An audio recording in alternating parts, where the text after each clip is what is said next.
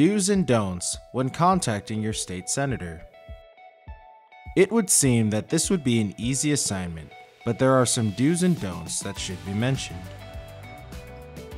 You should educate the senator on the issue. Senators don't know everything.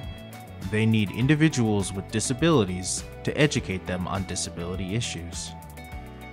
Keep your comments brief and to the point. Please try not to ramble. Make comments genuine and personal. Don't make stuff up.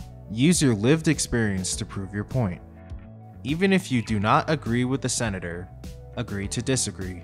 With more information, they may change their minds later. You should not be negative about the senator. Focus on the issue, not the person. Point to all the reasons why the bill will benefit or harm people with disabilities. Burn bridges. Even if you do not agree on one issue, you may agree with others. So stay on good terms. Don't give up. You can always circle back with more information. The best ways to contact your senator. A personal meeting is the best way. Go in a group to save time. Keep the meeting brief. Everybody's time is valuable. Know what you want to say and stay on message. Do not get distracted by offices, titles, or idle chit-chat.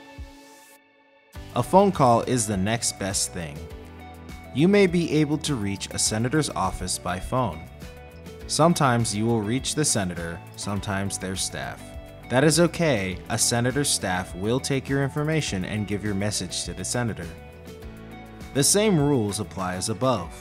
Be brief, but to the point. Tell them what they need to know and why. Offer to be an informational resource to the senator. Letters or emails are effective too. Many people like this form of communication. It offers a chance to write down your comments and think before you speak. Always write the email in your own words. Thank you for taking the time to listen to this video. We hope you have success with contacting your senator about your issue.